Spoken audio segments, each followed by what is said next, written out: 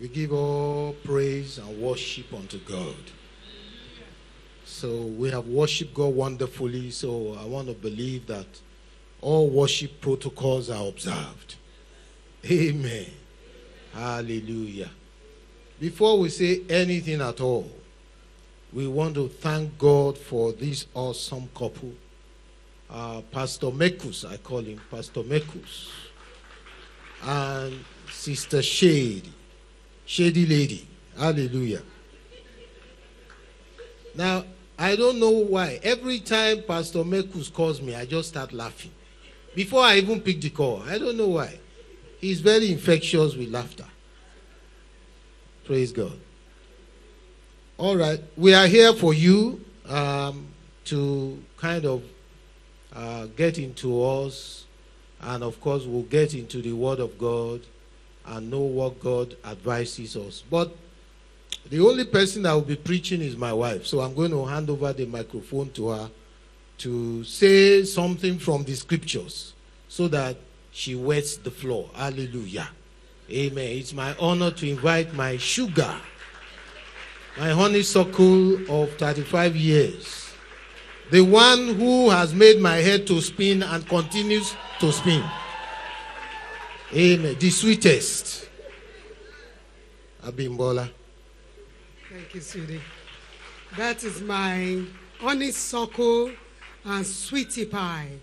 Hallelujah.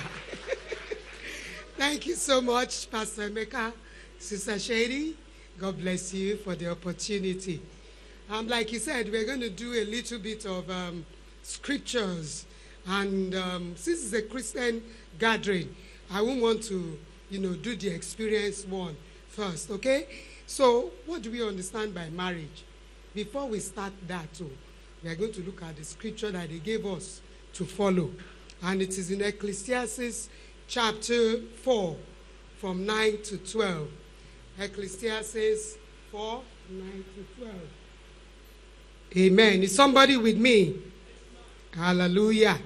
So I'll read it. Ecclesiastes 4, 9 to 12.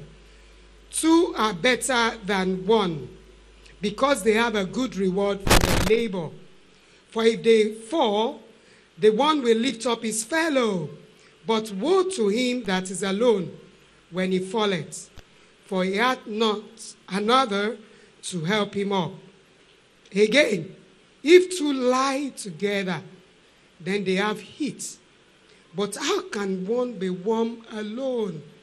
That's a good question.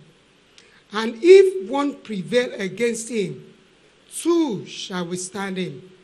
And a threefold cord is not easily broken. So we know, maybe younger people may not, that marriage is God's idea. Marriage is God's idea. It's not your pastor's idea. It's not your parents' idea. It is God's idea. Marriage is between a man and a woman. Because of civilization and things, they are bringing things that are against what the originator of marriage put together concerning marriage. It's supposed to be between a man and a woman. It's not between a man and a man. It's not between a woman and a woman. And it's not between a man and two women, or a woman and three men. Do you understand? So we must get the foundation of marriage, the way the owner, the one who instituted it, wants us to do it. It's also a mutual fellowship. It is when you want to wed, when you want to marry.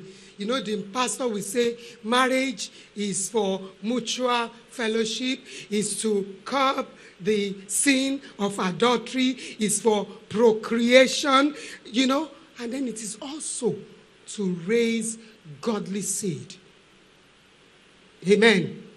Later on, read Malachi 2:15.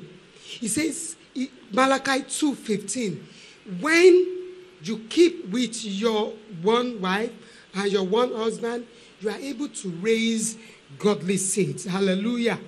So let's go to the scripture. Verse 9 says, why? It says, two are better than one. That is our theme for today. So why are two better than one?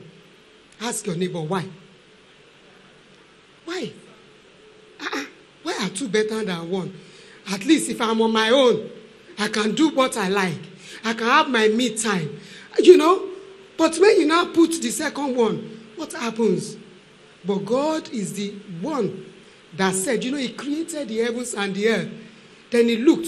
He said one thing. He said, it is not good for a man to be alone. So that is where we got two are better than one from. So when we are talking about two, it is still God's idea. Hallelujah. There are many advantages when two cooperate. Amen. The first one says you have a good reward for your labor. Amen. In which areas? We are raising children. It's Children's Day tomorrow.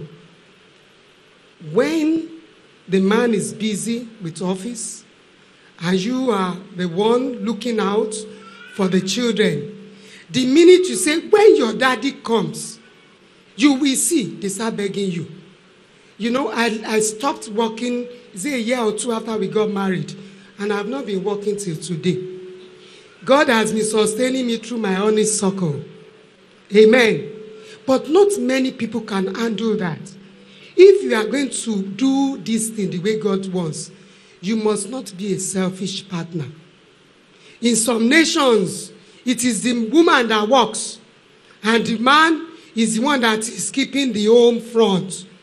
Amen. So, when you are raising children, you cannot do it on your own. Go and ask those who have separated. The children will carry their head and not together. When they are separated, talk less of when they are together. So you must stay together so that your labor over those children will not be in vain. Amen. Even in finances, the man has been toiling, he's been working, he's been laboring, and then his salary is not covering rent. If he has a wife that is sensitive, what do you think would happen? She's going to lift him up. A man would have been stressed outside. He comes back home and is looking for somebody to encourage him. Two are better than one. Hallelujah. Amen. He says if they fall, they can fall physically, they may fall financially, emotionally, in health, and even spiritually. 10 years ago, I was diagnosed with breast cancer. We didn't plan for it. That was a time of falling. There is no way you will say you may not fall. No. It's not if, it is when. And that fall can come in any form. Some people is their health. Some people is their job. Some people is, their family. One challenge or the other. But because we are prepared for the time of falling, two became better than one. Praise the name of the Lord. So it says, woe to him who is alone when he falleth. First of all, they fall. If they fall, that means either one can fall. And he went to say, woe to him that is alone. So it's only one person that can decide, I want to be alone. When he falleth. Like I said earlier, you must be proactive. Don't wait until you have a problem before you begin to seek support from your partner. And then when you get married, stop looking at your right. You may win the argument and still lose the battle. That's the problem. Most women, we are so emotional. We want to win every argument. Every argument. Every argument. And at the end of the day, you are pushing the second, number two, away. Praise the name of the Lord. Hallelujah. So you must invest in love. You must invest in forgiveness. If you say, he did this, how about you? Have you not offended before? Nobody is righteous. It says even our righteousness as filthy rags. So you must look at the big picture. Would this marriage glorify God? And then it is with time that you're able to understand each other.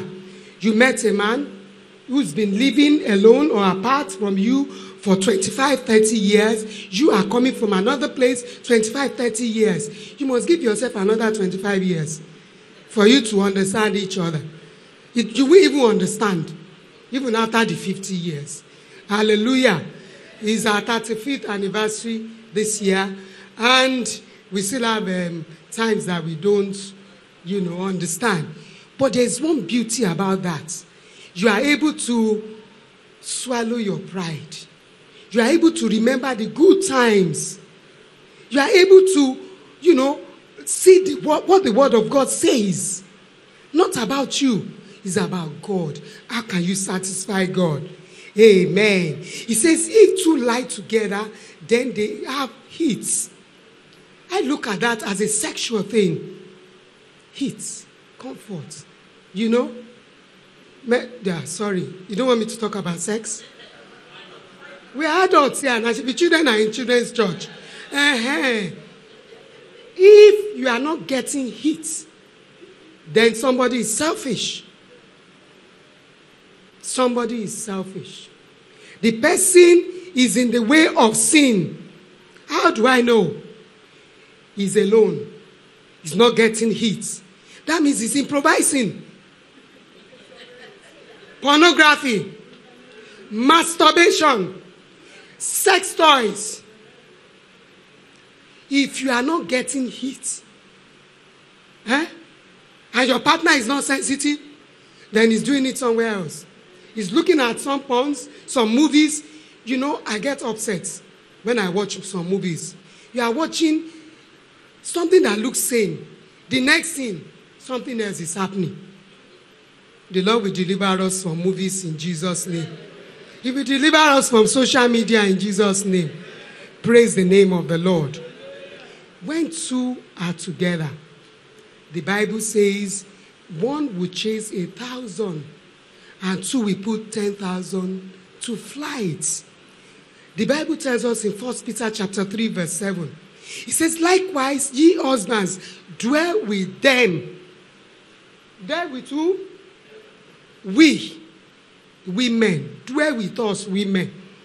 According to knowledge, giving honor unto the wife as unto the weaker vessel rather. We are not weak, we are not weak. But we are the ones that you should honor. And as being heirs together of the grace of life, that your prayers be not hindered. You want God to answer that prayer? Make peace with your wife. You want God to answer your prayer? Make peace with your husband.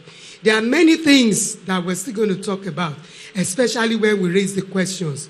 Let me just hang my boot here and allow my husband to say one or two things. God bless you.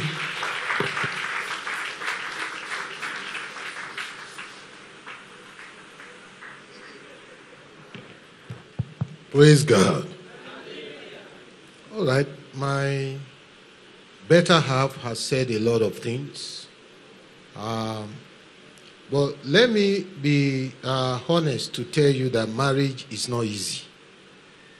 Marriage is never easy. Marriage may look like a cage where there is no escaping from. But it's a sweet cage. Hallelujah. There's always honey in that cage if you know how to drill for the honey. My grandfather told me a long time ago, and I think we learned it in Yoruba folklore in primary school. Oni sùúrù ló ń fún wàrà kìnìún. That is, it's only the patient that can milk a lion, or a lioness in this case. So if you know a lioness, and many of them are around us, if you're a man of patience, you will know how to milk that lioness. Because to approach a lion, you have to be gentle, you have to be kind, you have to be nice. You know, I'll tell you a story of a man that came to the house one day. He came from work, he was very tired. But he was also irritated by the traffic and all the problems on the road. Then he entered the house, he saw death here. He said, who is the goat that put this here? When they came, he saw one thing, pot. Like he said, who is the goat that put the pot here? He went everywhere, everybody, goat, everybody running up and down. Then when night came, he lied down on the bed, as usual. Reached out for the wife. The wife said, go and meet your goat. That goat you have been chasing since morning, you will see the goat now. Go and meet your goat. So marriage is give and take. And somebody said, if you are going to fish in the night, as a man, I'm talking to the men now. If you are going to fish in the night, you will start being nice and kind from the morning. Yes. Because if you mess up in the morning and carry briefcase, big man, they go office. Nonsense, I can't take nonsense. You will come back to take that nonsense. You will come back to take that nonsense. Because somebody is waiting and is even digging into 2-3 years before that nonsense happens. So when you come back home, you arrive and you say, darling, I hope everything is okay. Food is there. He said, no. You go back to that morning. Let us start again. What happened?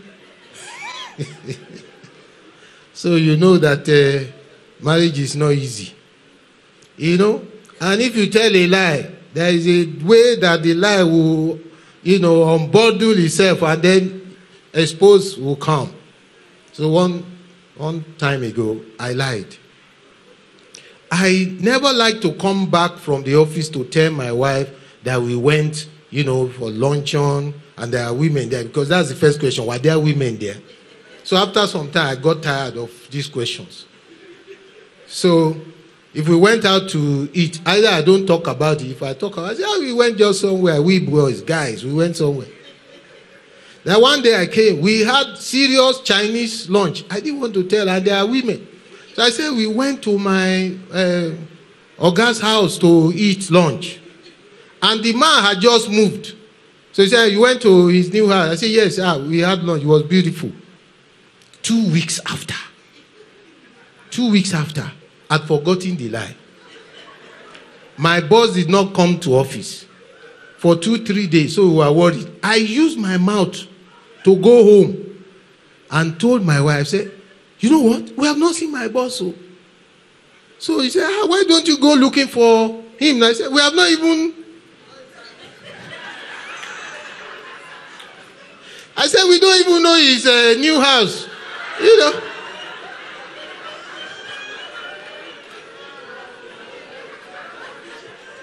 When I told that lie, when we were living in Aguda, I was in the kitchen. Then as I came to the room, I knew something had gone wrong. But I couldn't put my hand on it. So as I was wearing my trouser, she came in. Say, so you went to your Oga's house 2 weeks ago to have lunch. Say, The trouser dropped. So I said, okay, I want to tell the truth now. No more lying. And this is why I've been lying. So I told her, this is why I've been lying. I don't like telling you women are always with us and all that. If you can promise me that when I tell you we had lunch, women were there, you will not trouble me. I'll be telling the truth.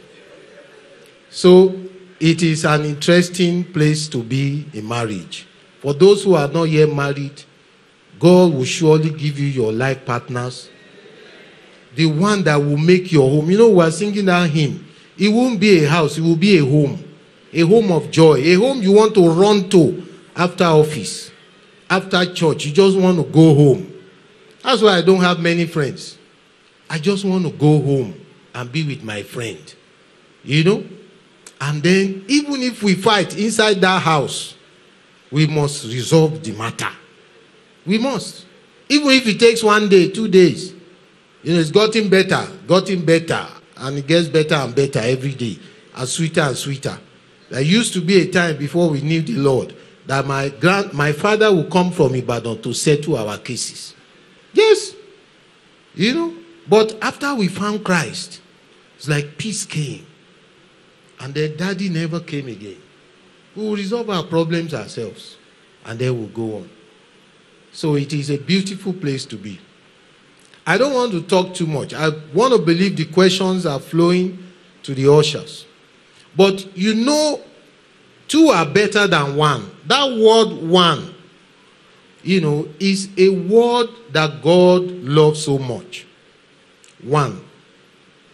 Because God, the Trinity, God is 3 in 1.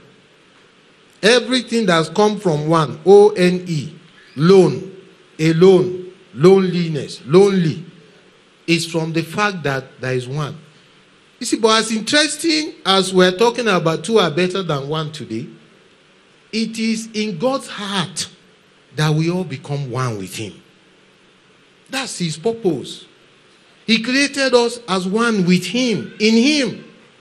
The way he wanted somebody to go down to the earth to do some work for him, work of dominion and rulership and government, he had to form man. He took his spirit and created flesh for his spirit. But ever since he parted with man, he's always wanted man to come back inside of him. That's the plan of God. Even though things happened, man fell, and then the redemption plan and everything that's happening now, it is all to bring man back to him. And that's why Revelation 19, 6-9 tells us about the marriage of the Lamb. We all are going to be married to Christ, and we become one. Ephesians 1:10 tells us also that God will gather us all together in one. But you see, when marriage comes, that two come together as one. Spiritually, there are still two physically, two physical beings. And the Bible has told us that two are better than one. And the NLT version, which I like, in verse 9, going to 10, says, they can help each other to succeed. That's why two are better than one, so that they can help each other to succeed. So if one will chase just 1,000, then two will chase 10,000. That's powerful. Not 1,000, then two are chasing 2,000. Or 1,000 plus 1. No, 10,000. So it shows you the multiplier effect of man and woman at home. So let the questions come. But we want to tell you that our own marriage has been a testimony. And it's sweet. And it's still sweet.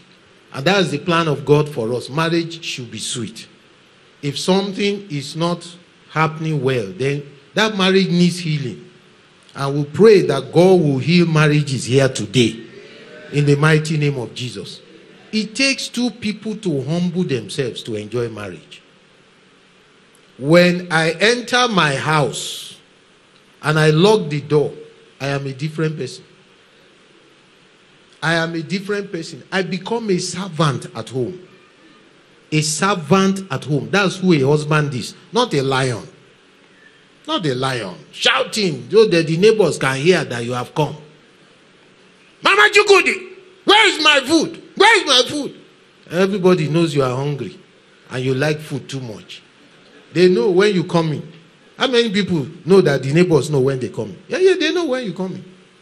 Some people even park car, they know. Wow, wow, wow. 3 times before they put off the ignition. Why? Lion has come. Be a humble husband.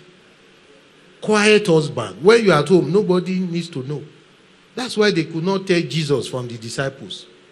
Nobody knew Jesus. Judas had to say, is the person I kiss, so if not, you go and kiss Pastor Emekus.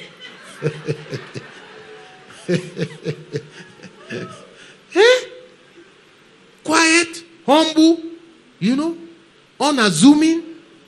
That's who a husband should be at home. A husband that washes plate after being served.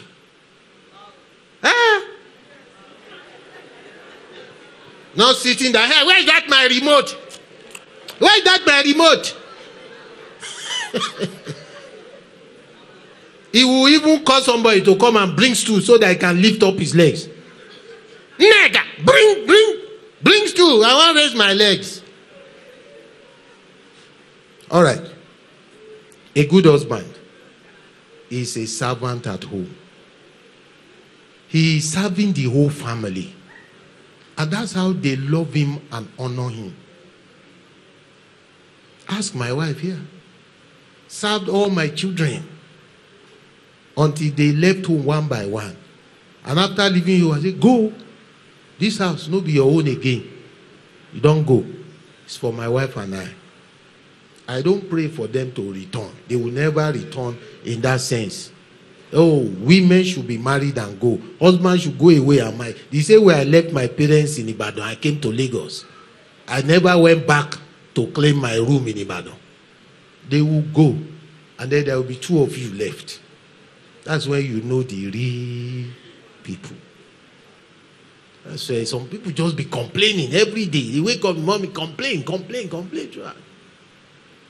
And some women will be searching for children. Children that have left. Say, I want to go and visit them. No, stay with your husband. One day, the first time we went to America, 1999, the first time, I was struggling. Say, make man discover America like Christopher Columbus. Say, this is America. I must sabi the place. As we landed, we never do anything. My wife said, can we call the children? I said, oh, God. What's wrong with women and children? As if the children were tied to her apron. I said, children, we have come here to... Well, if you want to enjoy, you better... So I said, okay, let's find a place to call the children. Quickly settle down. I said, after, you are okay now? Let's go. All right, are we, we warming up? Hallelujah. Marriage is sweet. There is something I learned again about marriage. Do you know that the husband of the Virgin Mary was chosen by God? How do I know? He was the only man qualified to take that message that the woman he will marry has already gotten belle. Some men cannot take it. I cannot take it. Say, I want to marry woman, virgin, and then he get belle. And then you are asking, he say, Holy Spirit. We Holy Spirit. How many men can take that story? Deacon, you can't take this. I know. Where is the Holy Spirit? You can't even see the Holy Spirit. Belle, is not possible. But there was one man that could understand. He was a chosen husband. God knows that your husband is your husband. He chose him for you. Hallelujah. Okay, we'll sit here. All right. So, when Virgin Mary gave the news to Joseph, I don't get belle. Joseph said, we can't be this. But God knew his heart. God knew that he was a meek and gentle and loving man. So God visited him at night and spoke to his ears. That thing that Virgin Mary told you is true, is from me. That pregnancy, keep on very well for me, okay? So the same man had that story. Bible says, if you see Matthew 1:24, it says, he obeyed as the angel of the Lord had told him. He obeyed. Very obedient man. And for 9 months, he did not touch that woman. And yet he was married. He went ahead with the marriage. They conducted it. Brought the woman to his house. Pregnancy carried for 9 months. And then the child was delivered. It was after that he could touch the woman. Some of us men could not wait. You will not wait. As they look you will not wait. Patience is good, though. And that's why it's part of the fruit of the Spirit. We don't have it as human beings. We don't have patience. Go on the road, you will see. We don't have patience. People don't wait for traffic lights. You see them? You see them? Okay, we ready, ma'am? Yes. All right. Okay. Maybe this will go. Yes. Yes, it will go. Thank you, Jesus. Thank you very much, sir. A round of applause for Pastor Tunde and Pastor Mrs. Bimbo Onadele. Thank you so much. In case you're wondering, this is actually not a very quiet church. It's just because they usually would express through their questions. So there are lots of them, and I believe that would have many more. Please, if you still have questions.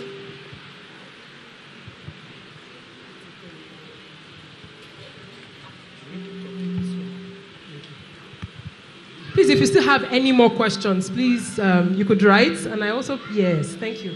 Okay. I think, should we shut off one? Technical, you need to help us, because there are going to be 3 mics that are going to be speaking, so we need to. All right. Okay. Am I the only one who just noticed that this little bit of yes, you know how that when they do marriage in church, they'll say initially the wife will sit here, later she sits here. I honestly don't remember those things. I have things to learn as well. God will help me. When a husband comes home insulting and comparing the wife to other people and say things in a condescending manner, as a wife, what do you do? How do you handle situations like this? Am I to answer that? Yes, ma'am. I said it the other time that it's not the argument you win today that is important. When it comes like that, you be ready. You can be ready spiritually. That's in the place of prayer. Maybe it's been at one thing or the other,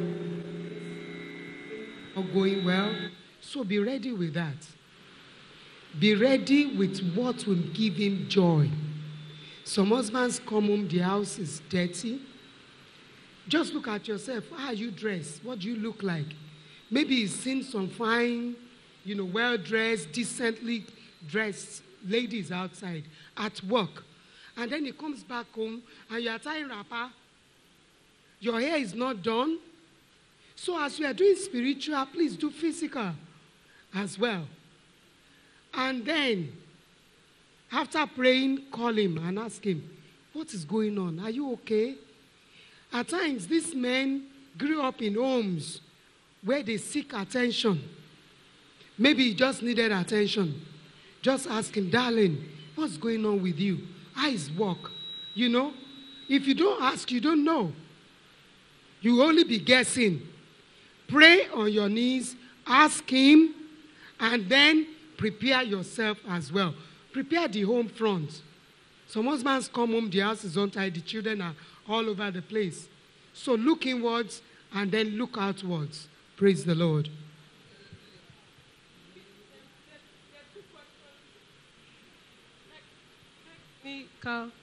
There are 2 questions here that are related, and I think this question will be for both of you. So what advice do you have for a Christian man whose wife has refused him touching her because she says she no longer wants kids?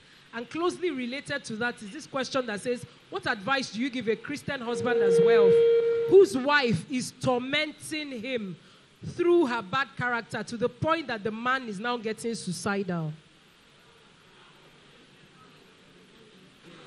All right. Okay. So the question will be separated. So the first one, please. I'm just trying to find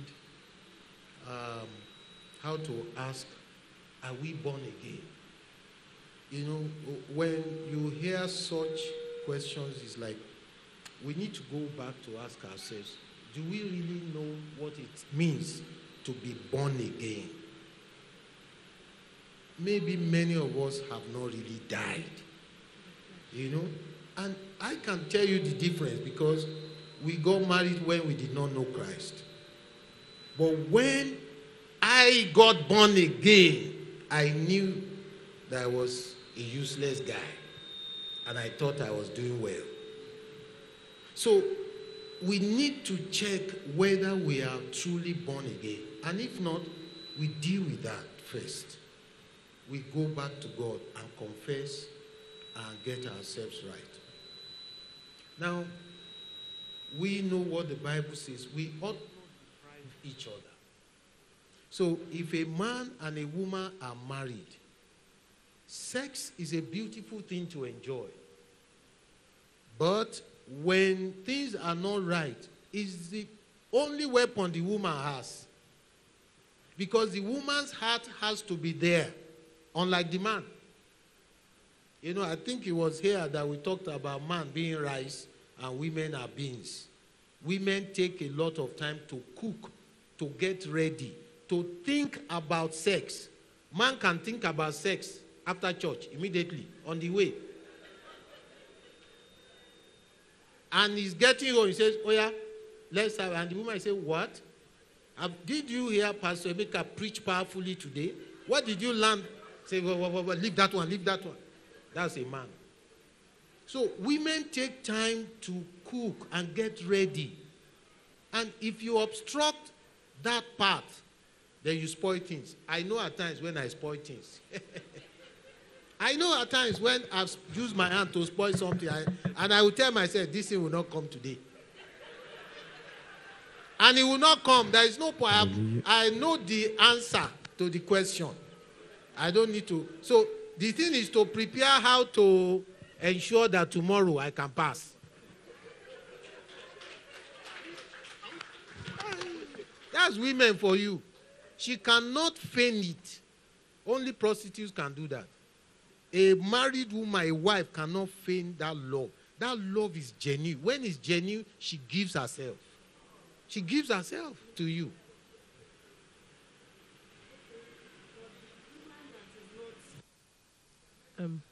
Technical. Okay. No, I think it's coming back.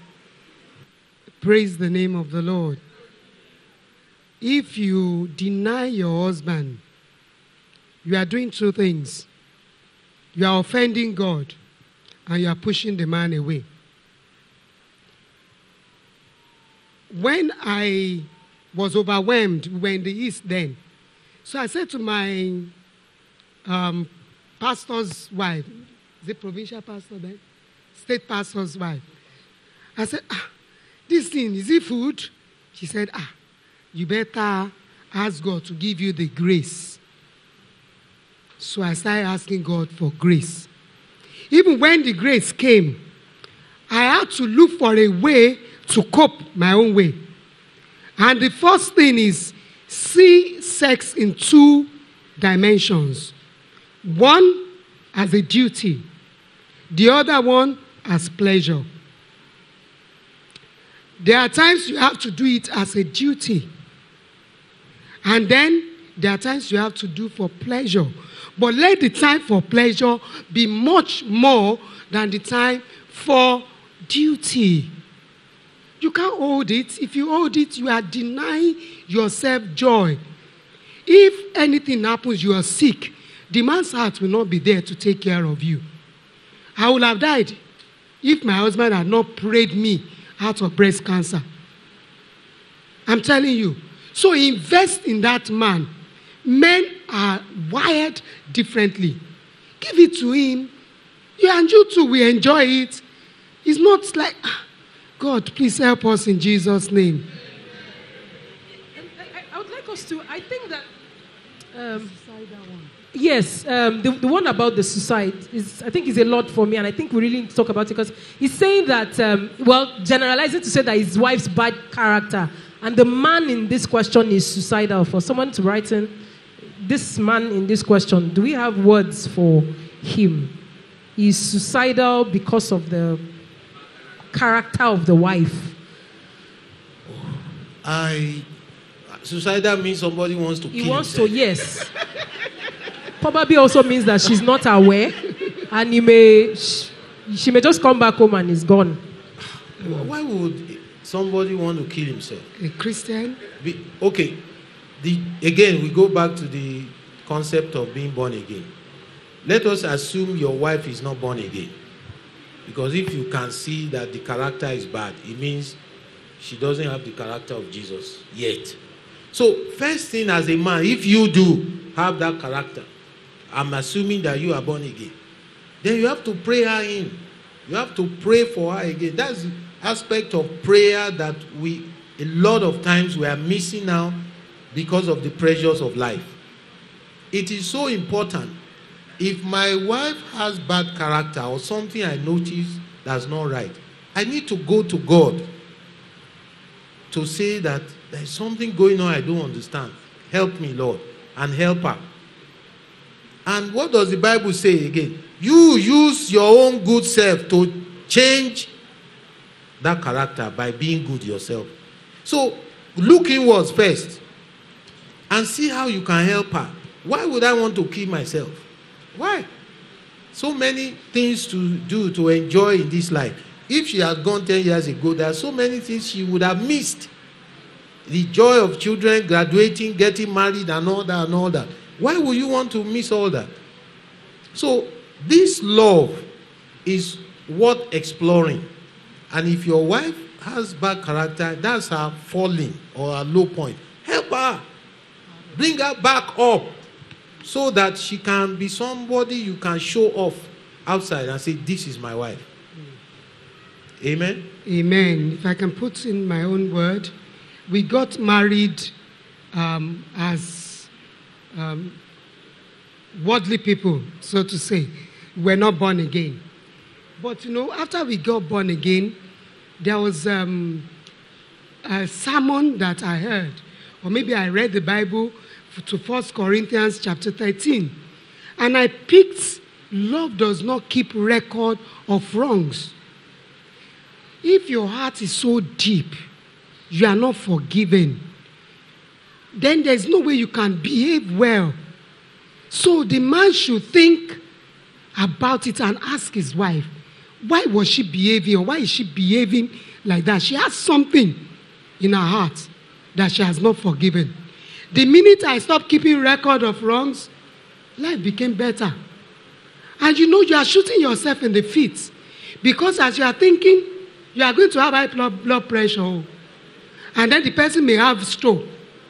So you are actually doing yourself a bad deal if you refuse to forgive. So that woman that is misbehaving, there is something inside that she's, reacting to that is making her to do that.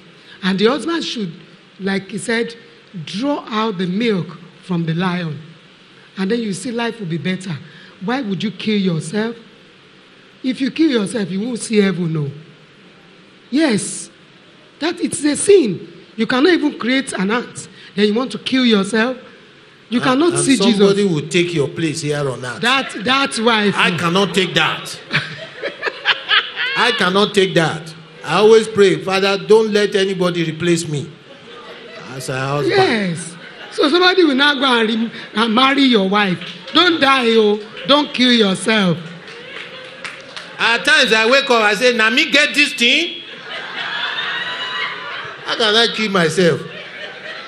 Somebody will come and say, Madam, go help you. I can be helping you too. No way. Praise the name of the Lord. Thank you very much. There's a question here for, there are two, but I'll just probably take it together. It says, I'm an unmarried Christian lady and I'm extremely worried because of the fights and the arguments that I see in Christian homes. I believe that no home is truly happy and they are just managing each other. What do I do to marry right? And closely linked to that is another one who says... Okay. What do I... Sorry. Yes, she's a Christian. Yes, but she believes that no Christian home is truly happy and that they are all just managing each other. That's a fallacy. That's a myth because this home were happy. Ooh, so she has not seen many homes. Right. So maybe she has seen a few homes where there are a lot of fights and all that. But ideally we should not use such to generalize. A lot of people use one example and say, that's how it's happening all over the world. You have not seen the world. You have not seen homes. So you go to a home where things are working perfectly, where they love God and, things are working. And then you learn, how are they doing it? Because it means some people did not get something right. Add to that. Okay. I think what I want to contribute there is that if you see that there are many marriages that are not working, why don't you make your mind up that you be an example when you enter that institution? Example of a good home. I made my mind up. If I'm going to go about talking about marriage, my home must be peaceful, blissful. I must be able to sincerely encourage some people to be married, number one, and then to make heaven. Some people will not make heaven because of their marriage. That will not be your portion in Jesus' name. So what can she do? She asks, pray before you marry. And when you are entering, don't enter with all your hopes high. Know that it is a work, it's a marathon, it's little by little, step after a step, and then you will get there. 35 years, we had our own challenges. But now it's only 2 of us at home, and we are having fun. Praise the Lord. And then people need to know that marriage is not competition. There is no perfect marriage anywhere. Ours is not perfect. Yours may be sweeter. So it's not competition. It is complementing each other or completing each other. It's not competition. So people need to understand that. Please, yes. Thank you very much, sir. And Ma, someone is asking, for someone who's married and the husband or the wife likes to have a me time and likes to go out and hang out with his or her friends without the spouse. When is it too much? What's the frequency that party is allowed to be by themselves with me time? Emphasis on me, by themselves, without the other partner. Me time. As I said, I truly don't have much of that. If only for sports these days, I do have me time. But you see, what is me time? That person has to define me time. Is it me time with ungodly people? If it's me time with godly people, then it may, yield good fruits. If it's me time at the club, if it's me time with people who are drinking alcohol and talking women, it is not a good me time. You better spend that me time at home. There are times when we don't watch the same thing on TV. Thank God we have 2 televisions. So some time ago we didn't have one. I remember when we got the first TV. With all my salary, we bought one small color TV, 40 inches. It was near Christmas. Then Christmas came. My wife said, where's chicken? Where? I said, we use all the money. See the thing. And then she was crying. I said, how can I ever satisfy this woman? So, God has blessed you. You have another TV, sitting room, and all that. She watches football with me. Not every time, but most times I will have to say, that's the referee. Oh, dear. But you see, it's, that togetherness, you can't take it away from her. I now love her own, programs. When it's 5 o'clock, I'm getting ready for her program. And if we have to make food, I say, we have to make food so that I can be eating while you are enjoying yourself. I'm also enjoying myself. So, that living together, that dwelling together, that building together, you will find little time for me time outside your home. That's the truth.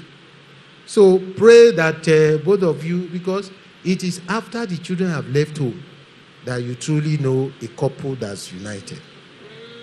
During the COVID, in my estate, people were lamenting, and I was laughing because it was the first time they stayed at home for that long. I was pretending I was enjoying. I mean, I was with them. He said, Oga, how you they manage? Eh? Man never come out since 2 weeks now. He be like saying a prison. On the road. The house is so hot. Eh? They see you every time and problems, and all that. So that's how life is. But when you enjoy it, it was at that time I gained weight. Because I was now enjoying it so much, eating 3 times daily. Most of us will watch Sunday service, drinking tea and having breakfast.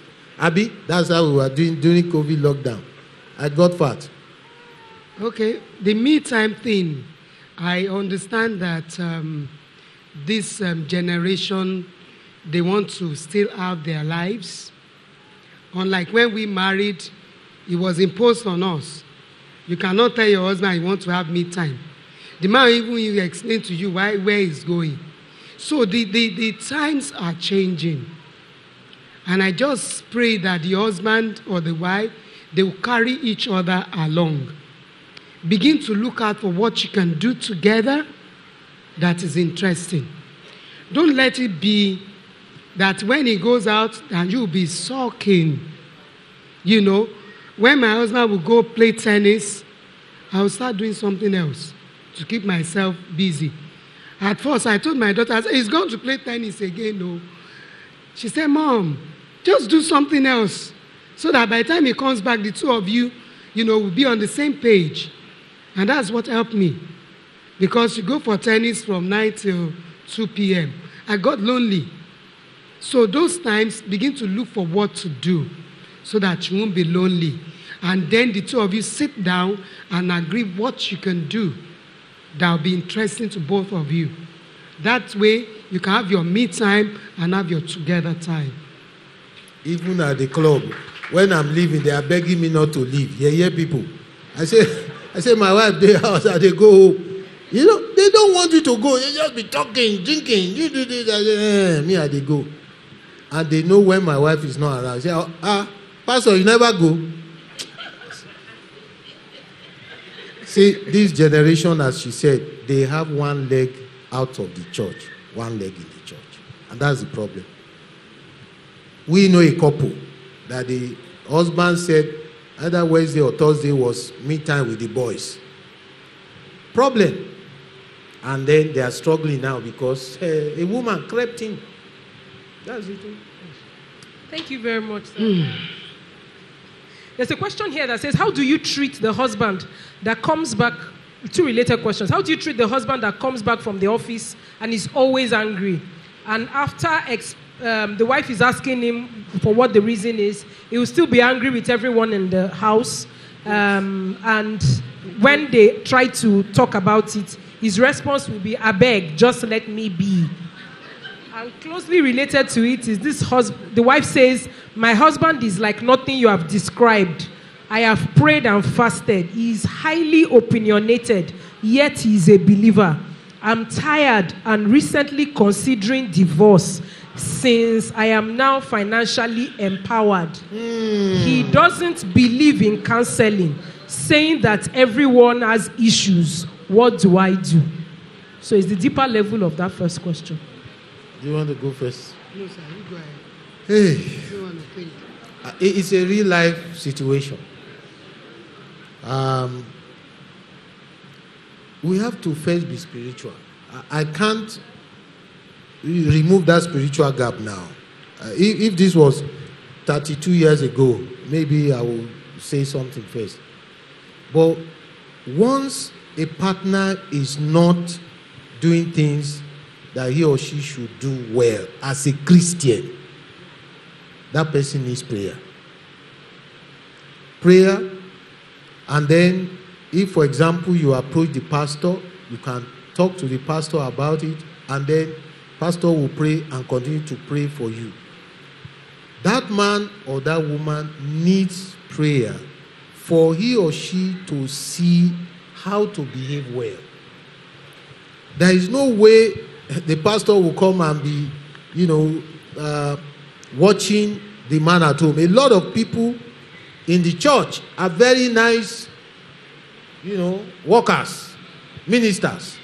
But when they get home, they are different. And the pastor can never know. And only the wives know who we are. Only the wives know us. And that's why if we are quarreling, I'm thinking Thursday, Friday, this quarrel must end.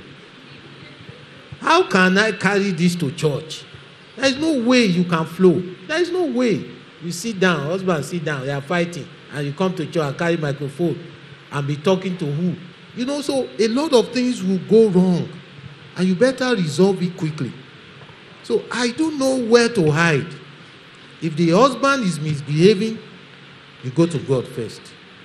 If he's not changing, go to the man of God next. And if that is not working, maybe you can approach the parents. We used to, I don't know now whether it's a good advice. If the parents are not born again, you may not get godly counsel.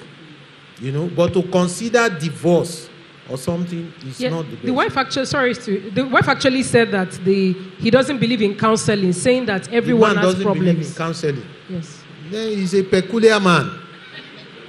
Yeah. He's a peculiar man. And if he doesn't change, God will deal with him. If he does not change, God will deal with him. If he doesn't believe in counseling, that means he will not respect anybody, not even the man of God. Then that man is doomed. It's a matter of time.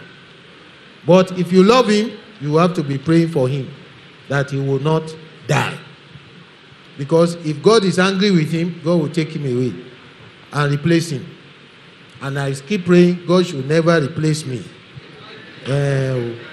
So some men want to be replaced. It's okay. They can do what they like if they want to be replaced. This question says, so it's about the opposite sex. So two questions, I'll just read it together. What's your take on keeping close relationship with the opposite sex? And this is not a case of insecurity. So the person added that. We both have male and female friends and have been married for over 10 years. But there's this particular case of a single young lady who has requested for close rapport due to her state of loneliness. Is this appropriate, sir? And then, even the church is chorusing. The wife is lonely. The woman... Close rapport. Yes, she's asking for a close rapport with the other person's husband because she's lonely. Okay.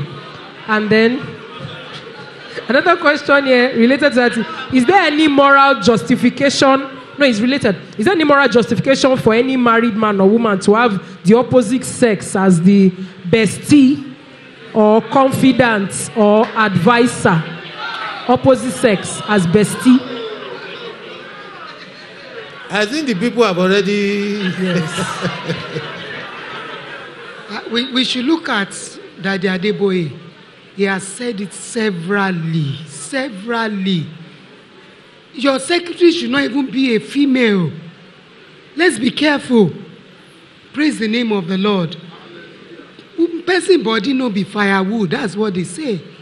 You begin to tell the other person about your wife. You begin to say, when you have little problem, they will capitalize on it and come in between you. I expect that somebody that has been married for 10 years would have some wisdom and the head rightly screwed on. Why would you call the opposite sex your bestie? If your spouse is not your bestie, you are in the wrong place. And there are many demons that are going about like women and men, looking for homes to destroy. You better take your husband and your wife by force. Praise the name of the Lord. All right, the gentleman needs to know the truth. That woman is a devil in disguise. And it's a matter of time she will make you fall. So it's best advice that you stay away and put some distance between you and that woman.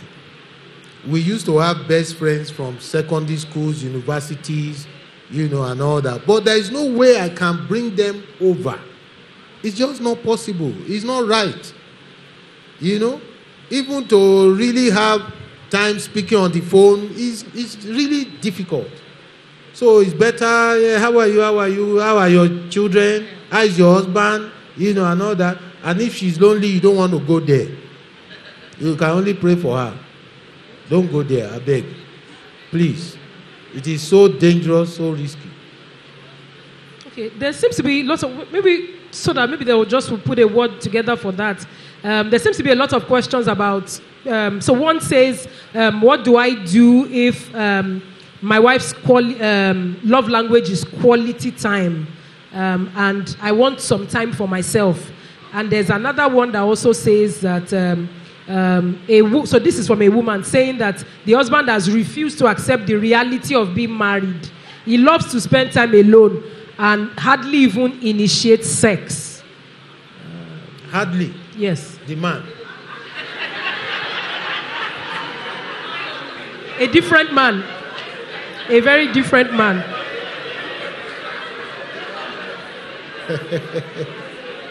There are two things. Either he's not a man, or he's getting it somewhere. So he comes home and pretends that he doesn't want it. A man is a lion. A lion, an animal that has to be tamed. So if he's not doing it at home, he is doing it outside. So, but that's the naked truth. Now, so why wouldn't, a man? Because we have testosterone in us. And that's the hormone. So maybe he needs medical checkup again. They should go and check whether it's progesterone that he has instead of testosterone. That means he has ability to be pregnant. Very soon he will be pregnant. So if he's not, let us first look inwards. Let the woman look inwards. Is there something I'm doing that's not making me attractive to him or something? Check yourself. Like my dear wife said, are you beautiful? Are you making yourself beautiful? Do you bathe at the right time? You shouldn't be perceiving some, malodor, and all that. Do all that way. Make the house nice and warm for him to come into. And test, that. If it's not working, then the man has a problem. That you may not be able to help him. Maybe God will help him or somebody else will help him. But a man that does not initiate sex at all. What did he like when you were courting? Mm-hmm. What did the man like? Go look at your wedding picture. What was your size then? And what is your size now? Those are little tips. If you are so different from what you used to be, it could be a turn off for the man. Pastor was saying, is he a man? He may be a man, and then your armpit is smelling. The wife's armpit is not shaven. And then you wear drawers. You say you are wearing pants. Drawers? Which is drawers? Please. Please. You are not wearing it for outsider. Go and look for some tongues. Yes. For your husband. When he comes back home, wear it under your lingerie. So he's looking and saying, is this my wife? You don't need to beg him. He will initiate him normally. Praise the name of the Lord. It's true. Let me speak about that. The Bible says we should be naked to each other. Not many women are naked at home. Even when it's only she and the husband. She will still tie everything and all that, like masquerade at home. Why? Now, truly speaking, if you have a challenge with the body, maybe carelessness, some fat have come in there, make up your mind that I want to do something about it. And talk to your husband to help you. I will want to help. Say, I think I've gained some little weight, I need help, and all that. And both of us will work hard to make sure that thing that used to excite me returns. So bathe very well, be attractive to the man at home, be naked as the Bible says to each other, and you not be ashamed. Don't be ashamed. I don't complain about NEPA these days. If it's not there, it means that nobody will wear cloth. I like it. Amen. Selah, I'm sure somebody has decoded that already. This question here, so this is a neglected wife. He says, please, sir, what can a woman do if she has been neglected because of health challenges and she gave birth through CS? And says, God will bless you for us. So here is obviously a man who thinks that because his wife has had CX, they have not been sexually active. Okay. So what do they do in this scenario? What does she do? I don't know what happens with CS. I thought when they open, they sew back. You know, is there been a problem with the sewing or something needs to be done? I don't know. I don't think CS should be what you refer to as health challenge. They do it every day, especially abroad. They won't even let you push.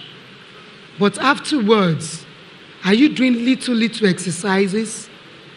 You know, you can walk. Walk until you sweat. Okay? Like I said, the way men are wired are different, or it's different.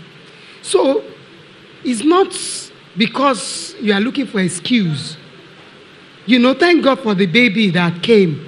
But don't let that be what will bury your marriage. Please do something about yourself. If you cannot exercise, then reduce the intake. What you are eating. You too, you will feel better if you look good. Thank you. Thank you. So these are two related questions about sex as well. What advice can you give to a woman whose husband has erection problems and the wife has not had sex for more than 2 years? And if I can just permit me to just read this because it's also related. Okay. So this woman says, what advice can you give a married Christian woman? My husband is in diaspora, but he uses sex toys. Can she use them as well? So related, no sex. Does she want to follow him to hell? So please, when you gratify the flesh with sex toys, when the man or the woman is there, you can't be excited anymore. Okay? What was the first question again? Erection problems, and they've not had sex for 2 years. Have they sought medical help? If they've not done that, then they should see, how to sort it out medically. But if a man is eating healthy, exercising, avoiding some stuff, go online. You will see what can help you. If you are not able to pay medical bills, there must be a medical doctor in the church. Talk to somebody in the church that can help you medically. But it's not what should be. 2 years? There's no way the man won't misbehave. There's no way the woman won't misbehave. God did not ask us to wait 2 years. For example, the people that will say they are fasting and then they will deny their wives. The Bible says, carry your partner along. If she says don't fast, then don't fast. Talk less of 2 years. It's suicidal. Please see a medical doctor. Right. One thing I know about men, especially when this erection problem comes, impotency and all that, is that they are first afraid. Fear comes. Denial. And then they want to hide. It happens also when people are diagnosed with cancer. The first thing is they want to run away or hide. And that's where the challenge is. If a man has a problem, he should first, talk to other men. I know 2 people in my estate who have talked to me about this problem. And they can't possibly discuss with their wives. They are embarrassed. They have fears that when a man cannot be a man, when a lion cannot hunt, it's a problem. It is. So when a man is sitting down and looking at his beautiful wife shaking head, he has a problem. There is a man that was paralyzed. My brother told me this story. When he's on, he will just be sweating. but he was impotent. He would just be sweating. And that's how you know that the man is feeling something, but the erection can never come. So when a lion is sitting down sweating, it's a problem. So the woman should help the man. That's the time when we say better for worse. This marriage oath or vow, better for worse. That's the worst time now to help your husband get the thing back up. Yeah. Because that's when the lion can move. So help the man to solve that problem. You can't wait 2 years. Why? Ask him what excites him. Go medically, find where the problem is, do spiritually and all that, be praying about it. How many people have received the miracles at the camp? Impotency. Yeah. When you see the thing rise, it's joy. Joy, serious joy. When it's not rising, it's sadness, sorrow. Pain. It's sorrow. A man is in deep sorrow when he can't be a man. So it's not a small problem. It's a big one. Don't wait till it's 2 years. I will not wait if I have this problem. I will not wait 1 month safe. I must find solution. Why wait 2 years? So find help medically, see godly counsel, pray about it, and then talk with your woman. Women like to be taken along on that kind of platform. But when you don't talk with your woman and you go outside and just be, the woman is not happy. The woman is not happy. Yeah. Okay. I also, please, the person in question should probably, we have a doctor in-house who will be able to refer to a urologist. Those are the specialists that handle men, erection problems and all that. Yeah, so medically. Men don't like people who know people around there. Okay. So, hey, if the person see is ready, me, share my number with that man or the woman. I will talk to the man. He will not talk to Pastor Emekus because you say, Pastor Emekus will know my problem. That's what happens. Right. But he's a pastor. He should know your problem and pray. He will not tell Pastor Mrs. Shadi. Say, what if she tells the wife? Then all the people will know that I have problem. That's the problem with the man. He won't go and find solution. So you should share your own number? Share my number with that man. So Let's please. get you back up. Yes. Hallelujah. Amen. Hope for the dead. Hallelujah. Yes. So please, that means you share your number, sir. They'll probably. Yes. So we take it. Okay. Right on the screen. Okay. Not women, men. Not on the screen. Right. Okay. This is also, in fact, this handwriting looks angry. It says, my wife hardly ever initiates sex. And this is an issue for me because it comes with an exclamation mark afterwards. Any biblical laws against women initiating sex? No. It's a tradition and upbringing. And you need to draw the woman out of that. You don't know how she grew up. You don't know what the parents told her. And then, the thing behind her thinking is it is loose women that initiate sex. If she's had babies for you, you've had sex before, what are you hiding? So tell her, darling, come. Make me happy. Yes, it's your wife. She's owing you that. Tell her this is what I want. This is how I want to be excited. Okay? Don't do things that are not palatable. But, carry her along and she will be. So let her be free. Maybe you are judging her and then she's not able to be confident when it comes to sex. So you wait until bedroom before you allow her to be free. Okay? So she may be seeing you as her father or as her mom that had, pushed that desire out of her system. Praise the Lord. Yes, two things. I know that person must be fairly middle-aged, coming to her age kind of person. Because the younger generation, the women initiate to... They don't care. They initiate. They are freer, and all that. These days, we see women proposing. Will you marry me? So those ones, our children are freer. But our generation were not too free with that. Somebody will think, maybe he will think that But when you are married, when both of you are married, where are you should remove all these walls. Gaps. But the problem is usually communication. Yeah. And it's that man that's at fault. A man should excite his woman so much that the woman will want it. She will want it and she will initiate it. And you will know, even if she's not somebody that says, darling, I want sex. No woman talks like that. No woman talks like that. Come, I'm going in now. Maybe you will come. Let us have sex. But there is a way the woman, when you know your woman, you watch her moves. You watch the way her eyes are different. And you know that anointing must flow. Time must be coming. And then you go on being a good boy.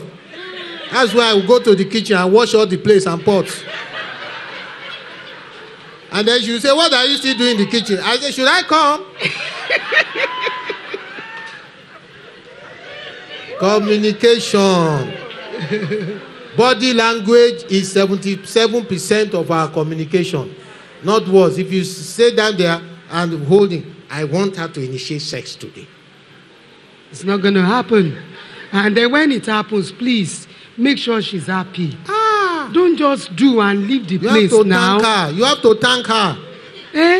If you make your woman happy, there is no way she won't want it. But you go in, you give it, and then you get up and leave. Who wants that? You can't come back next time. Oh. So if you don't settle me, then here now, and you are settling yourself, it's not going to work, my brother. Here now, men, truly speaking, and I keep telling my wife, I'm a man first before man of God. I live the Bible. I'm wired by the Bible now, but when it comes to, I don't use the Bible. How many men use the Bible? I don't use the Bible. I go by the flesh, the feeling, the emotions, and all that. And learn to say thank you when she settles you. It's a powerful phrase. Thank you so much for this awesome pleasure you gave me. She will give you more. They say it now. If you say thanks, then you get more. So when I say thanks, I get more. Hallelujah. That's the only thing. It says, if a Christian wife is cheating, what can the husband do?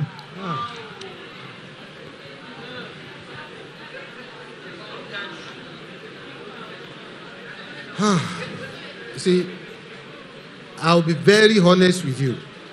It takes time before a woman will cheat. It takes time before a woman will cheat. So the problem must be the man. The man must have done something utterly wrong before a woman would decide that she wants to get it from somewhere.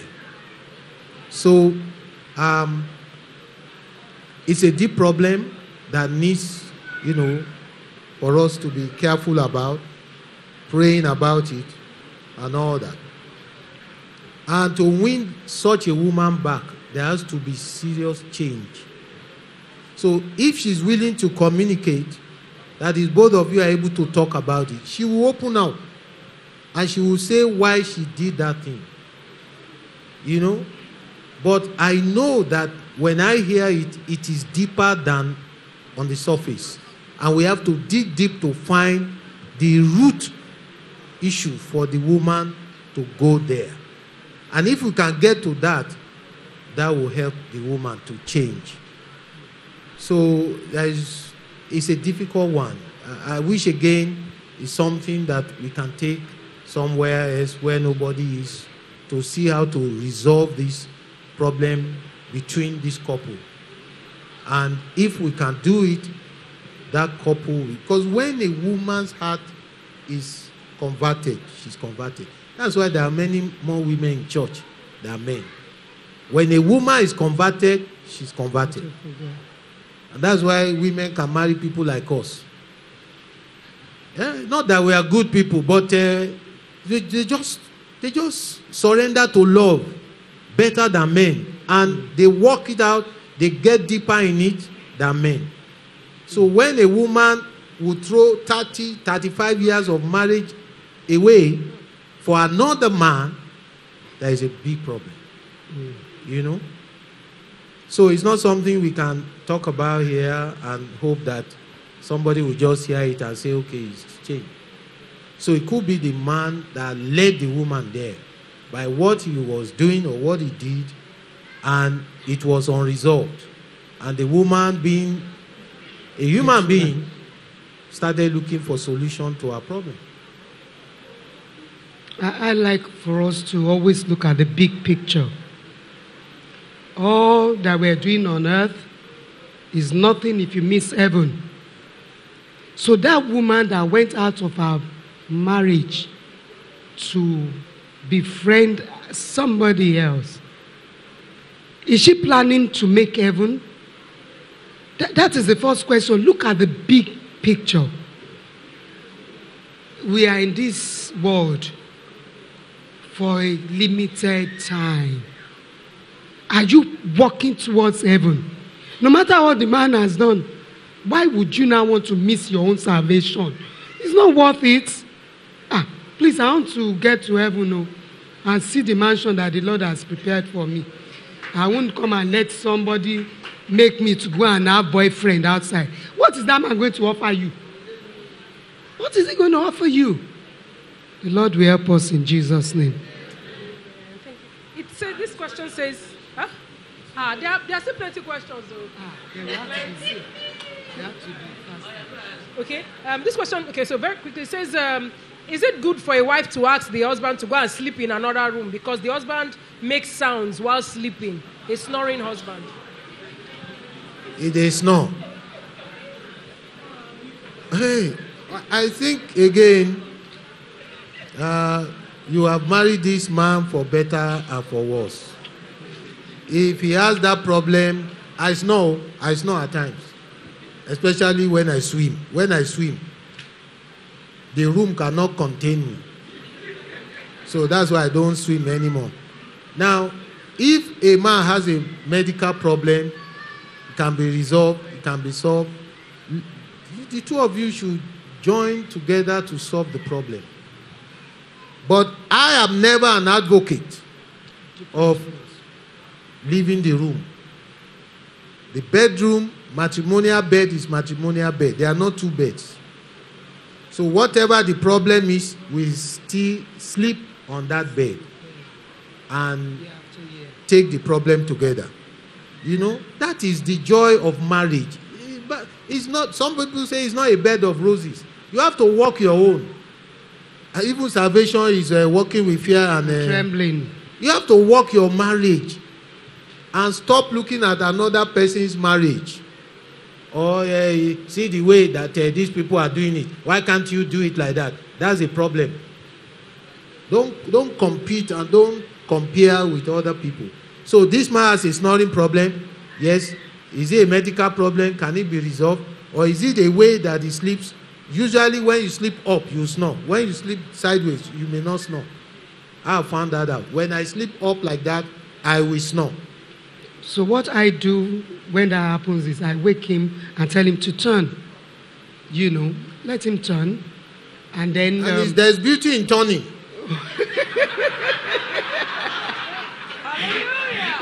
I tell him to turn, and then the snoring would, either reduce, the sound reduces or something like that. Then you don't let him go to bed right after eating dinner. Okay? So if you need to walk down your street, just take a walk. The food can go down, and then the snoring is reduced or taken away completely. What are your thoughts about long-distance relationship or marriage? I don't agree to it. If it's going to be for a short while, okay. Maybe you are trying to relocate or the man is just taking a job. Just don't let it be more than a year, please. Because the devil will find work for The Bible says it is not good for man to be alone. Genesis chapter 2 from verse 15. It's a problem that God knows. It is not good for man to be alone. There is a way the devil comes. When they sent me to the East, 1996, I knew that I could not go alone. Because I've heard so much about Ofe Oweri. I've heard so much about how if you go to Calabar, they will cook soup that you will forget your wife in Lagos. So I told my wife, we're shutting down Lagos. She resisted it, but after some time she understood, I can't go there alone. Those people will eat me up. Not physically, but I know. And I had things after. Somebody told me that, he went somewhere in town and 3 women were saying, that man, that GM of Coca-Cola, how come he bring his wife here? Yes, women, they know. They first use your big house as party. Yeah? Party venue. Okay, no problem. Let's just have this party here. Party. They say, who is that man? That's where they get you. So it's not good for man to be alone. But if work takes you, see how to make sure that the family is involved and all that. Work it out. And there is no work that will take you out of this country that they will not give your married partner, wife, visa. They will give you visa. So unless you are dribbling the woman, you don't want the woman to follow you. That's when it is not good for man to be alone. Thank you, Jesus. The Bible says we shouldn't let the sun go down on our anger. Is it really possible to forgive any and every offense the same day? Every offense the same day. Hey, it is possible, but it may be very difficult. But when you look at the scriptures, and you see that they say it is the fool that allows anger to rest in his bosom. Then you be careful. I don't want to be a fool. You physically say it, verbally, that you are forgiving the man, or you let him go. And then you remember that your blood pressure is going high. So you decide, for your own selfish reason, let the guy go with his wahala. I forgive you. Okay? By the following morning, with the help of the Holy Ghost, you feel a lot better. It may take another week or 2, but you are working towards forgiving him completely. It's possible. But very difficult. Okay, this question has, there are 2 questions actually like that. And it says that you said marriage is between a man and one woman. Why did the men in the Bible marry more than one wife? Somebody here talks about Abraham, David, Solomon. It may be good to talk about it. I cannot talk about it. I was not there. But what I have learned, I learned is that in the New Testament, I did not find such a story. So we are guided more by the New Testament of the Lord Jesus Christ. And when you go down to 1 Timothy and all that, it talks about how deacons and bishops must be a man that has married one wife. So I want to believe that the Christianity we, embraced is one that has one man, one wife in it. So if a man is going down to Abraham because he read about Keturah, then let him go that way and see what will happen to him. You have enough trouble with one woman. You want to bring 2 and 3 into your house. You will see war like Ukraine and Russia. Want me to say something about that? You want to add to that? What's the question again? One man, somebody one wants wife to marry versus, more than 2 wives. Versus 1 man, 5 Okay, women. Abraham, and the Lord Jesus said that it's because of the hardness of the heart of the people that Moses gave them that law. So we got to be current with the information and the knowledge that we have. Because they asked Jesus himself, why did Moses say a man should do this? He said, no. That was then. And things are supposed to be clearer with the New Testament. So we know that that's not what the Lord that created them from the beginning had in mind. And Jesus said it. He said, from the beginning, he that made them man and wife. So don't go to Abraham. Don't go to Moses. Yes. Solomon. The word of God. Solomon. Genesis chapter 2. Don't go to Solomon. Genesis 2:24. A man will leave his family and cleave to his wife. Wife. It's not wife. pluralized. It's not pluralized. Thank you so much. This question, well, more of a comment, I think. It says, are Christian marriages perfect? Because according to the teachings of Paul, he was advising the unmarried and the widows to remain like him. What was it? Is Christian marriage? Are Christian marriages perfect? Perfect. I don't know the concept of perfection there, but even I think Apostle Paul was saying it, that if you are not given to be able to contain yourself to serve the Lord, then you should marry. But he says that those who marry will first care about their partners, and that's the truth. So I don't like to hear pastors, because they are working for God, they neglect their family or wives. I don't believe that's the way. We love God, yes, that's our number one. The next person is spouse. It's different from serving or working the work of ministry.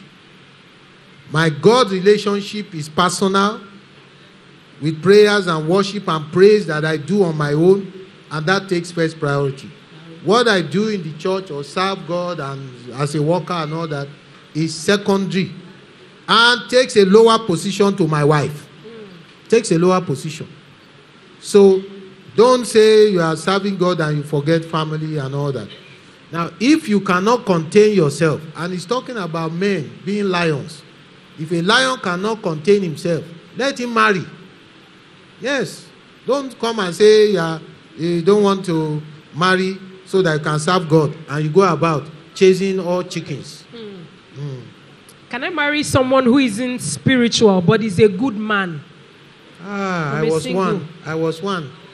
Don't be tempted, though. I was not spiritual, and I keep saying it. When I saw my woman like this, it's my eyes, physical eyes that I use. I did not know God.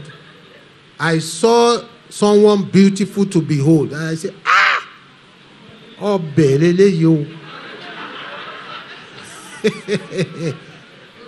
And I said, this woman must not go away. I used the whole day in parallel motion watching her. If she goes this way, I will go this way. If she went that way, I will go that way. Watching her and beholding her beauty. And then I moved like a lion. I saw her in the morning, naming ceremony at 7 a.m. I moved at 5 p.m. Is that a lion? I was a poor lion. But that was the time I summoned courage to say hello. Love begins with one hello. It's a good song. Marriage that is like that. Till you die. Everything rosy, sweet. Even the children can come in between you. Or the health challenge of a child. That's when you know somebody. There is a man that got, like that. When one of the children had problem, he just changed. He became, terrible to the wife because of that child. So let us just be careful when we see these things. You like slender women, you marry slender woman, but she will not be like that forever. My husband always eats and leaves the plate for me to come and pack after eating all the times. And he's always annoying. What do I do?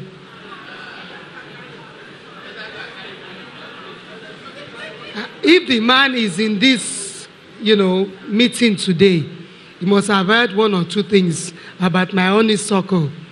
He said, what he said is completely true. If I serve him food, he say, you have made the food, you have served it. Let me be the one to wash and clean. We are joking about, okay, maybe I'll settle him. But you must have the heart of a servant. How can you be the head of the home?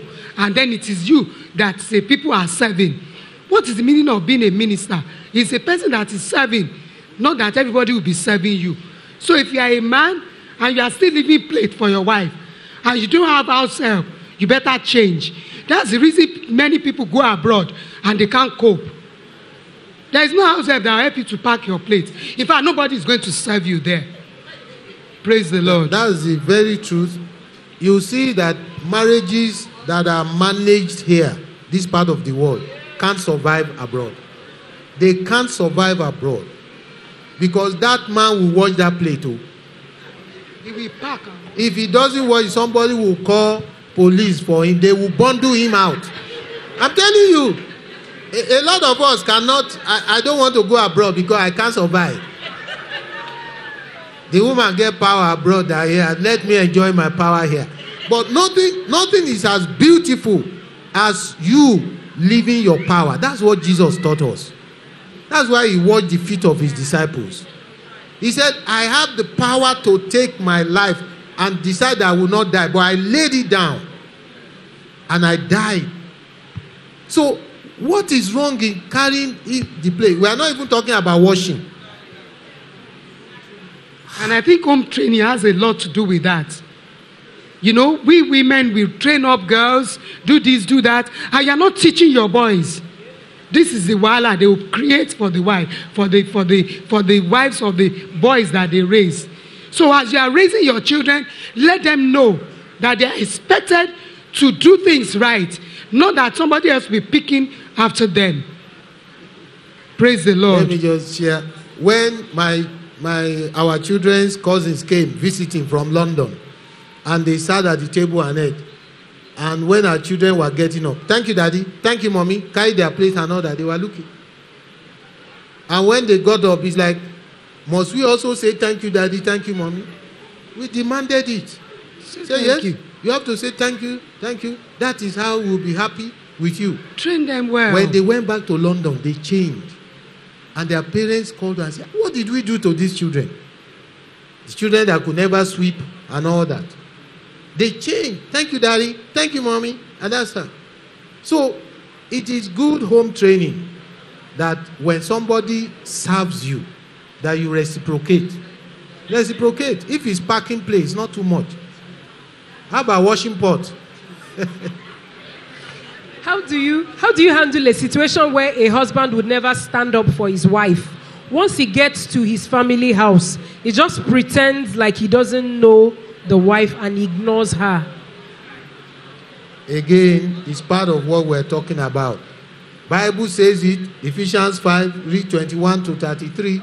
Honor your wife as Jesus Christ honors the church. You should honor your wife everywhere you go. It's your glory. So a lot of men that put their wives down or talk down at their wives, or when they get to family homes or family gathering and rubbish the woman, you are rubbishing yourself. I can't stand it. I will not allow it for any of my brothers or family members to rubbish my wife. No way. They know me. So my wife, when you see my wife, you have seen me. What you do to me, do to my wife. If you do something wrong to my wife, I get up and fight for her. Good. It's how you value her. As a wife, is it everything your husband asked you not to do that you would obey and agree with? For example, him asking you not to work or do business that you feel would give you joy and make you happy, but just because he wants to be the head of the home, he has refused. I didn't work, but I was doing every opportunity. I was doing one business or the other to, fulfill myself. But if you're a selfish man, you cannot tell your wife not to work home because she has responsibility too.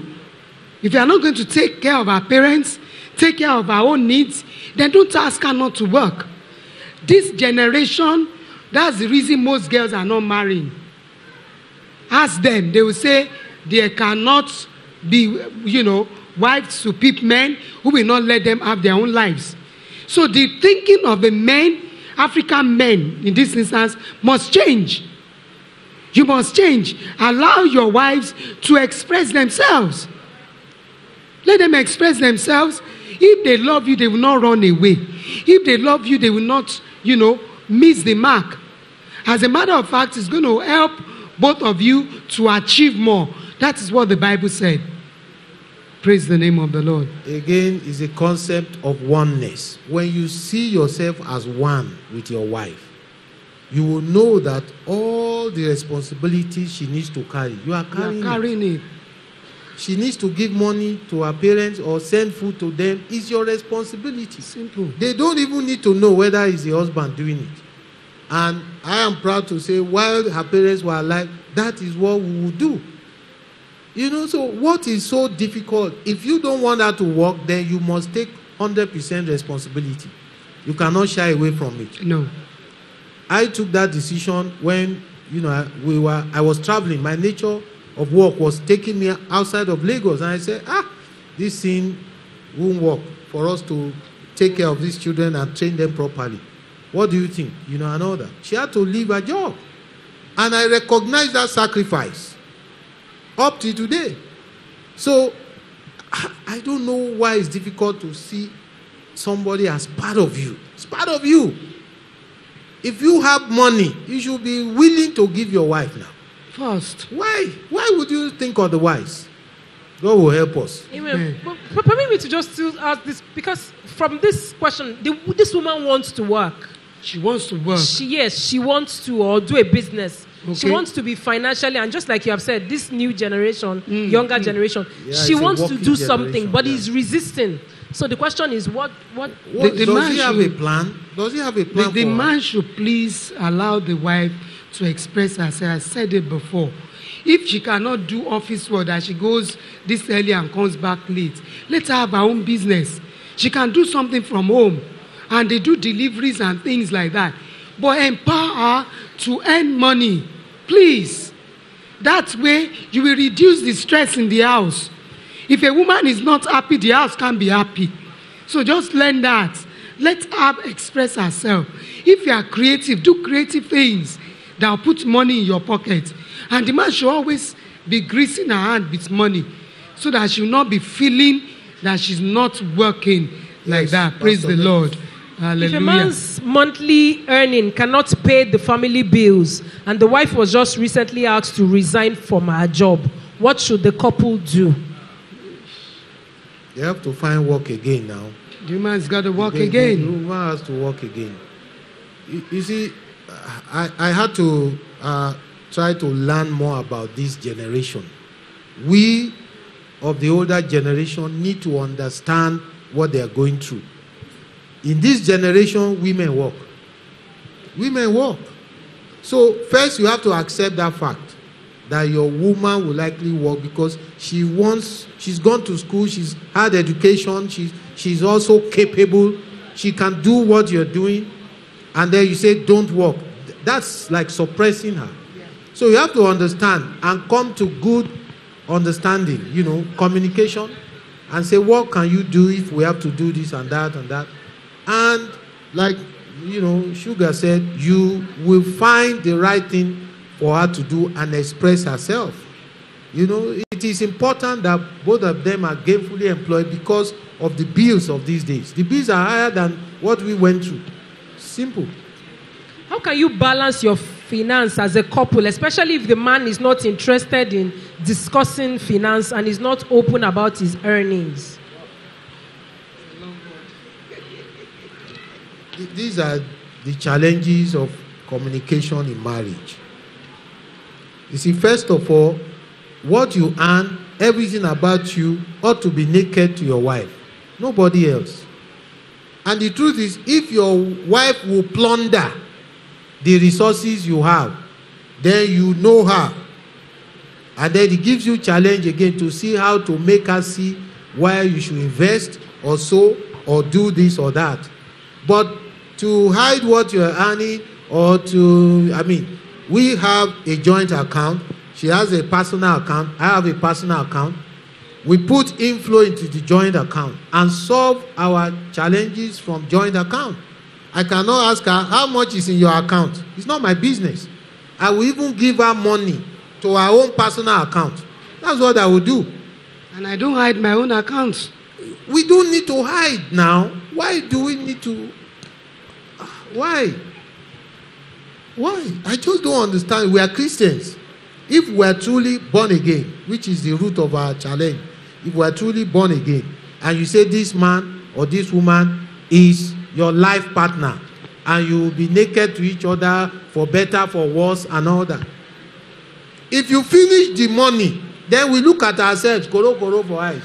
Simple. That's the end now. You plunder it. I bring 1 million, you plunder it. What will happen tomorrow? I say no money. You have finished the money. But our women are good, and they are better savers than us. And that's the truth. They can plan better. Be open. Don't be afraid. Be open. And she will help manage your finances. Thank you. So the men should know one thing, that if they die today, the person that would handle all this thing they were hiding is the woman. So just pretend that you are dead and give her your account, give her your book, your PIN number, and everything. And life will be easier. Praise the Lord. It is true. Hallelujah. All right. So we have spent a lot of time. I can't believe it. But it's worth it. I hope that we have learned. I hope we have listened. But if you still have more challenges, some personal things you want to deal with, if you want Pastor Tunde and Pastor Bimbo to talk on it, please kindly, I will give you their contact and you can relate with them personally. You also still want the marriage counseling unit to intervene in your matter. We have a marriage counseling unit in the church. They can also speak to you personally. Praise the name of the Lord. Hallelujah. But by all intent and purposes, all that we desire is that your marriage will be enjoyable. Amen. And that your marriage will be fruitful. Amen. In the name of Jesus. If you are still single and you want to get married, please carry the church along for proper counsel, for proper advice, so that you don't enter with the wrong footing or with the wrong expectations. And at the end of the day, you have a lot of problems or issues. That is not our prayer. So please carry the church along.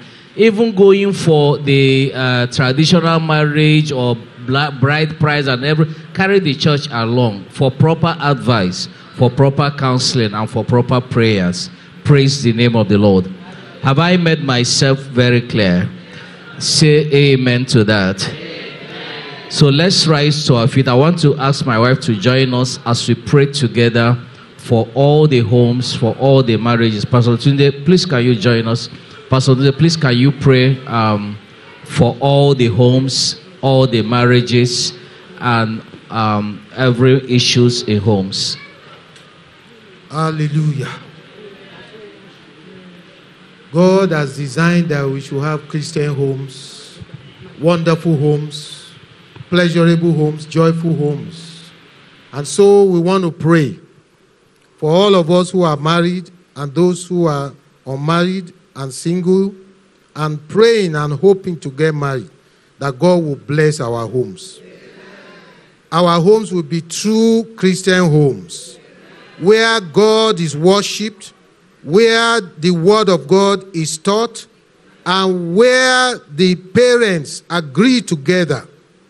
Our homes will be sweet homes, where we'll be dwelling together in peace, in the name of Jesus. Father, we thank you for every family represented here. Thank you for all couples. Thank you, Lord God Almighty, for the singles. Thank you, Father, Lord Jehovah, as we look up to you, Lord, to turn our marriages around. Father, we pray for marriages that have challenges, that you send healing into such marriages. In the name of Jesus. In every place where the man has fault or the woman has fault, Father, turn things around. Change your children. In the name of Jesus. King of glory, we ask that you visit every home, visit every marriage, and turn things around.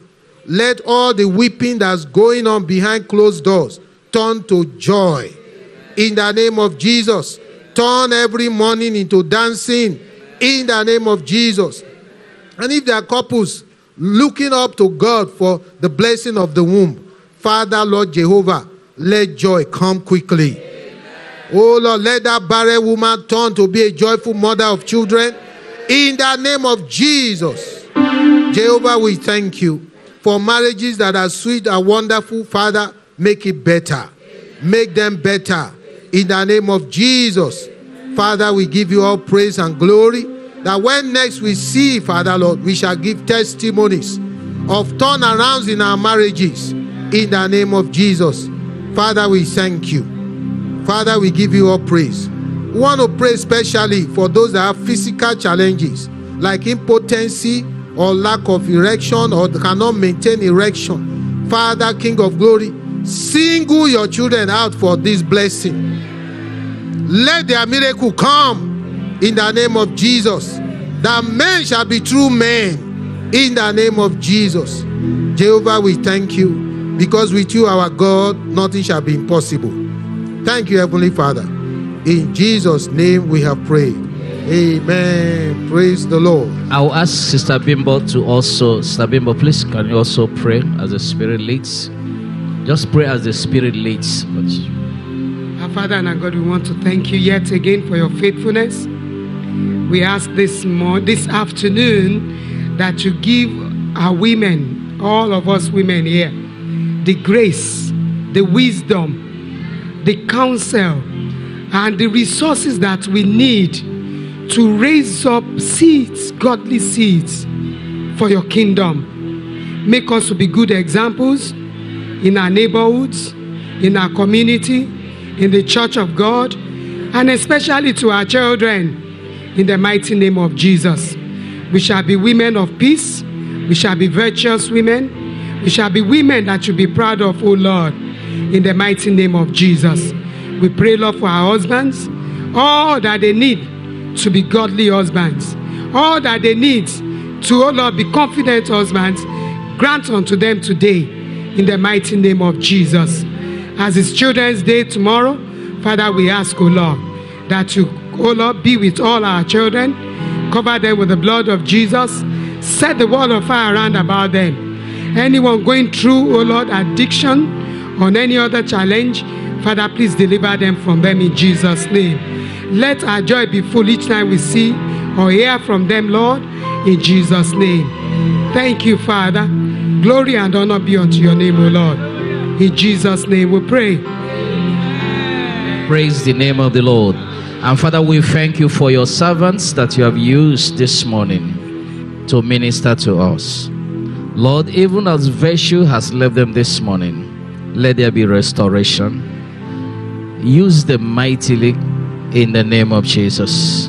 Continue to use them. Bless their family. Bless the work of their hands in the name of Jesus. Thank you, mighty God. We give you praise and glory. For in Jesus' name we have prayed. Amen.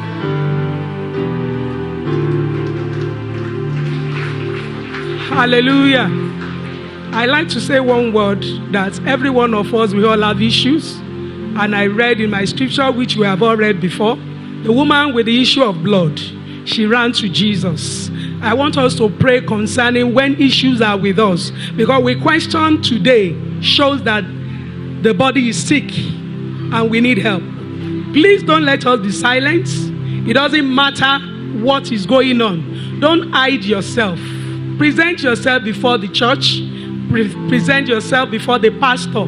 Stop hiding and saying, I don't want anybody to know. That woman, if she remain in that place, she will never be healed. Let us pray for that prayer quickly, that the much question we have shows that there's something in our midst. Can we pray about that quickly? Whatever may be your own issue, you need to run to the Lord. You need to run to the man of God. Run to God. Say you will not keep silent and you are hiding under that guide that you don't want people to know. I don't want it to be spread. The woman didn't care. She spread herself before the crowd and Jesus noticed that she came to touch him. Can we pray that for the church of God, every one of us, questions have been raised. Let's pray that all those questions, that beyond what has been said this afternoon, that the Lord will bring testimony testimony, and there will be turnaround concerning all that has come today. And in the name that is above every other name, the Lord will set every one of us free. In the name of Jesus, we will not hide all that trouble us. We will cast them before Him.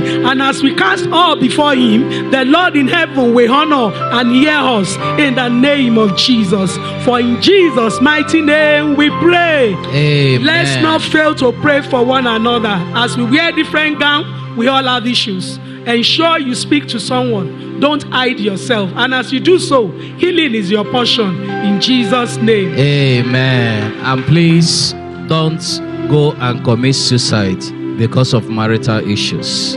Don't. It's not acceptable. And God will continue to bless you in Jesus' name. Father, we thank you in the name of Jesus. As we leave this place, Lord, we are not departing from your presence. Let your presence go ahead of us. Make all the crooked places straight. Level every mountain. God, in sunder every gate of brass and iron. In the name of Jesus. This new week, oh God, grant us miracles. Grant us favors. In the name of Jesus. Let your favor locate every one of us. In the name of Jesus. We shall not die. We shall live to declare your works. We shall not bury any of our children. We shall not mourn over any one of us. In the name of Jesus Christ. He says, say you to the righteous, it shall be well with him. It is well with you. It is well with your household. It is well with the work of your hands. In the name of Jesus Christ. And each time we hear about you and your family, let it be wonderful testimonies of the love of God and of the goodness of Jehovah. So shall it be in the name of Jesus. And the church will say louder, amen. Please, if you walked in after we have collected our offering, kindly drop your offering at the usher's desk before you leave. Shall we share the grace of fellowship? May the grace of our Lord Jesus Christ, the love of God, and the sweet fellowship of the Holy Spirit be with us now and forevermore. Amen. Surely God's goodness and mercy shall follow us all the days of our lives. We shall dwell in the house of the Lord forever and ever. Amen. If you are still alive, shout a louder amen. Amen. Thank you, sir. Thank you.